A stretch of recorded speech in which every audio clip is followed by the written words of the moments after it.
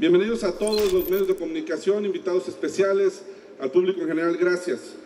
Bienvenidos a este que es el futuro, al evento del año empresarial, industrial, científico y tecnológico de México.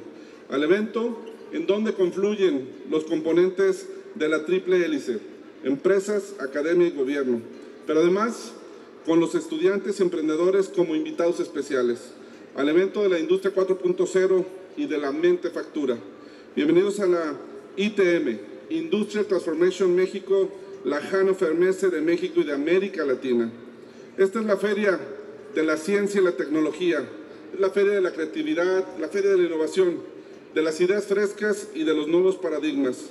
Guanajuato vuelve a convertirse en el epicentro de la industria 4.0 y en un poderoso medio en la difusión del conocimiento para los emprendedores, los creadores y los innovadores.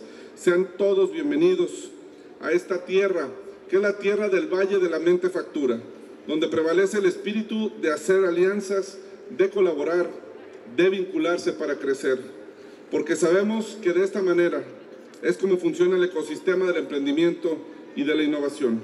Aquí, en Guanajuato, nos gusta la inteligencia de equipo, nos gusta aprender de los mejores, y por ello es que hoy tenemos a los mejores del mundo en la industria 4.0 en la ITM 2021. Gracias a la Hannover Messe por ser un gran aliado de Guanajuato en este camino hacia el futuro. Un futuro en el cual bien expresaba nuestro alcalde de la ciudad, Héctor López Santillana.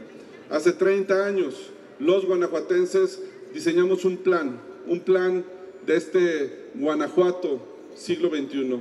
Queremos pasar de ser un estado eminentemente agrícola y convertirnos en un estado manufacturero. Y lo logramos. Y como bien dijo Héctor, fueron muchas las críticas, las burlas y el resentimiento de algunos. Recuerdo todavía yo algunos titulares que al puerto interior le decían el muerto interior. Y hoy es un éxito total. Este parque es uno de los más exitosos que tenemos en el país y se ha ido consolidando como de verdad una gran plataforma de despegue. Se decía que Guanajuato, ¿cómo iba a pasar a hacerse un estado de manufactura? Y pues hoy les anuncio que acaba de salir la última publicación, somos el estado que sin ser frontera más exporta de este país. Pasamos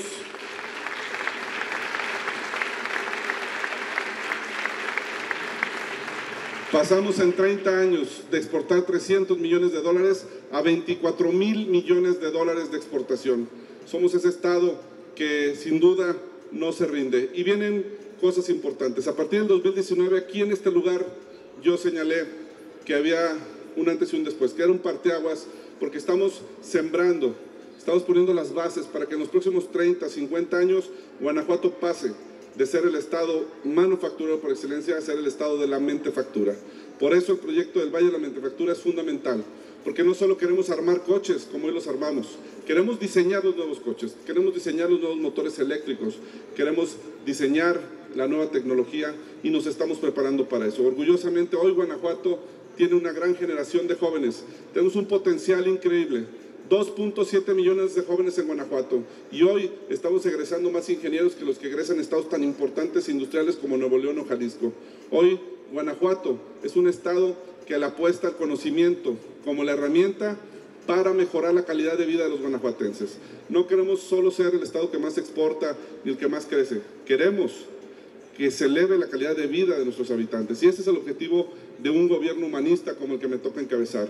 La continuidad es fundamental, pero la continuidad, como bien decía el alcalde, no se la hemos dado solo a los gobernadores, ha sido la ciudadanía. La participación ciudadana es fundamental para que se continúe una política pública. Ya lo decía Carlos Medina, tanta sociedad como sea posible y el gobierno que sea estrictamente necesario.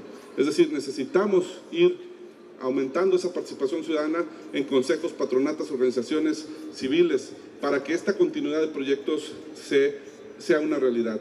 Por eso yo vislumbro que en los próximos 30 años Guanajuato estará surgiendo esta transformación, repito, de la manufactura a la mentefactura. Así pues, sean todos bienvenidos. Gracias de verdad a nuestros socios alemanes, gracias a quienes han hecho posible que sea una realidad y no solo me resta decirles bienvenidos y bienvenidas al Valle de la Mentefactura y a Guanajuato, que es grandeza de México. Muchas gracias.